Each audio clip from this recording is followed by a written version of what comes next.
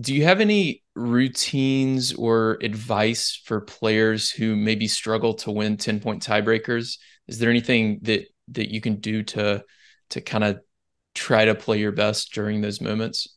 Yeah, I mean, we as a team, we just try to be as physical as possible in those moments, right? I mean, I feel like the 10-point tiebreakers, especially, obviously a lot's on the line, and maybe the natural reaction is to potentially go in your shell a little bit or just not be as free and you think about the result, a lot of things, right? There's a lot of things right in Mhm. there. And for us, if we're just sort of focused on being as physical as possible, it's running your hardest, jumping your hardest, split stepping, really the basics of physicality in tennis that seems to help us in those moments just be a little bit sharper and a little bit better. Because I think it's too difficult at that point to think about too much strategy or definitely too much technical stuff. You got to really Yeah. dumb it down for yourself because there's a lot going on. And Mhm.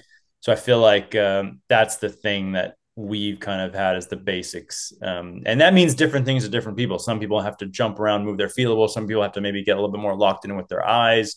I don't really know. I think that's different from person to person, but we just try to really focus on that part of it in those Hmm. breakers, especially.